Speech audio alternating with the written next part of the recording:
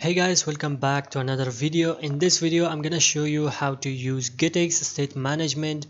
As in previous video we have seen how to implement Navigation Manager using Getx. If you haven't watched that video, I will link it in the description. You can go ahead, watch that and come back to this video.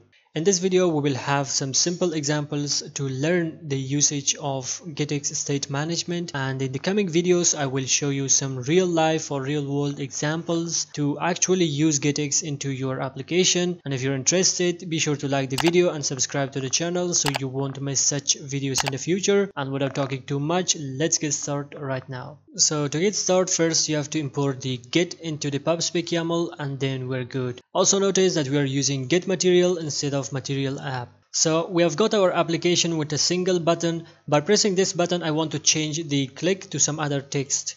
Right now nothing happens because we have not implemented anything in the on pressed. To do this using Flutter, it's very simple. First our app should be stateful, and then here we can simply call setState and assign the text to some other text. So now let's see how we can do that using Getx. So in Getx we have two ways to update the state. One is the reactive way and the other one is simple. In the reactive way we make our object or variable reactive or observable, that it will keep track of any update and it will reflect the update as soon as it receives. And in the simple way we have to update the variable manually by calling update function. So let's see how we can use the reactive way, and then I will show you the simple way as well. So to use the reactive way of state management, first we have to make our variable observable by adding OBS at the end. We can make any variable, whether it's list, string, boolean or anything, observable by adding .obs at the end. Adding this, now we are getting some error here because we have to access its value. Instead of simply text, we say text.value. That's how we can access the observable value. Now to update the variable using Getx, we can simply say text.value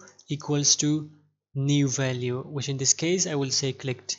So right now we are good, but if I press this button nothing will happen because the value will be changed but it will not be reflected into our actual text because this text is not aware of any update. So in any place that you're using this changeable variable, you have to wrap that widget with OBX widget, which is coming from Getx. Now if we save the application and see the result, by clicking this button it will be updated. So what happens here is, first we make the variable observable by OBS. Whenever we press this button we can simply say text.value to another value, which is simple and logical. And to make the value reflectable we have to wrap the widget with observable. Now I want to show the clicked and the count, how many times we have clicked this button. For that let's create another variable integer count equals to 0. Now to make this 0 observable we have to add .obs, and it says that type int cannot be assigned to rxint. We can either make it as var, which will choose the type according to our value, or we can also make it rxint. Instead of int we have got this rxint, which again means reactive integer. Now we can use it in the same text box by adding,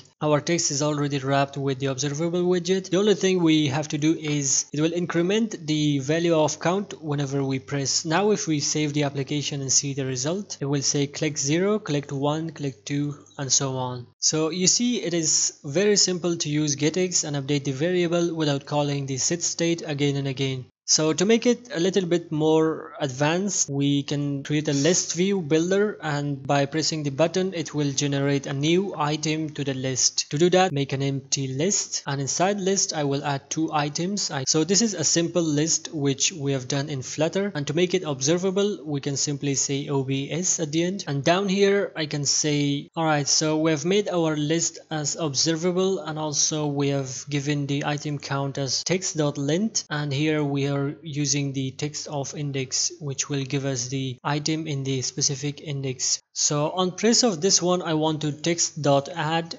new items of index, which will give us item 1, 2, whichever index we are pressing it will give us item of that number. Now if we save the application, you can see by pressing of this one nothing happens because we have not made our list view observable. We have to also specify here that this is OBX. So now we have made our list view as observable, which means that the value of list view will change. Now if we save the application application and now click here, we can see that item will add another index. So now I would like to separate this variable into a single file called controller, which in more complex applications we usually do separate our controllers where we write our actual logic. And also we have separate files for our models and another separate file for our widgets. So it's better to get an idea how to do those stuff with these simple examples, and in the future it will be easier for you to understand. So here I will create a simple file called my controller. Whenever we make controller, we have to also extend the class with Getx controller, which will allow us to use Getx inside our controller. So from our main, I will simply cut this list and paste it inside our controller. And now to access this list using our controller, we can simply go to our main or whichever screen that we want to access. We can create my controller. So now we made an instance of my controller. Using this instance, we can access the variable inside our controller and also update its value. So right now we don't have access to text. We can simply say, now if we restart our application and see whether it is performing the same way or not. Now if I press this one, it will do add item, which is the same thing. So in this example, it's only one variable and we have added into our controller, but in some complex application like retrieving data from API or doing some other stuff, you can do all those things inside your controller and you can simply access the final result inside your main screen. And also you can update the final result or any variable inside your controller from your main screen or from any other screen just by creating one instance of your my controller. Alright, so this is the reactive way of state management in Getx, that we are making the variable as observable, and also we wrap the widget which is changed by OBX. Now to use the simple way of state management in Getx, we have to do some changes. We can simply remove this OBX from here. Down here we have to make another function to update the value manually. So we have to create a separate function like this whenever we want to manually update the value of this text list. We have to call this and pass the index, and then it will add the new item inside our list, which is item of index.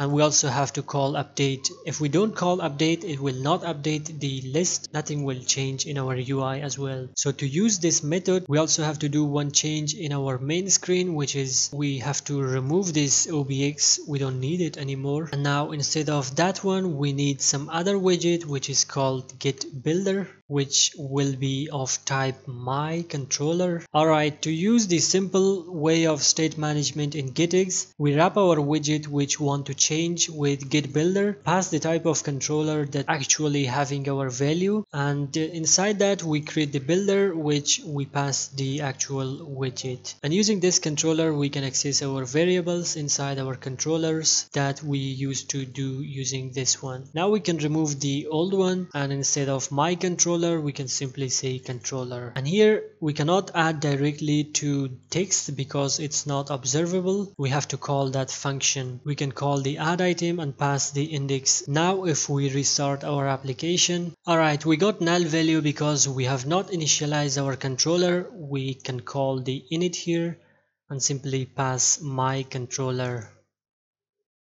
Now if we save our application, everything will be fine, and by pressing of this one, this method will be called from controller, and this method will add the item and update its value. So this is a simple way of state management. We have seen the reactive way and simple way. It's your choice which one you want to use. This one is manually updating the value, and it will only happen whenever you call the method or whenever you call this update. And the other one is consistently listening to the update, and whenever there is a change it will immediately update the variable. So it's your choice which one you use. I prefer the first one because it's easier, but sometimes we may use this one as well to save some memory. So this is how we can implement the state management using Getx and Flutter. If you enjoyed the video, don't forget to like and subscribe to the channel so you won't miss upcoming videos which we will discuss more about Getx and do some API implementation. And thank you for watching. I will see you in the next video.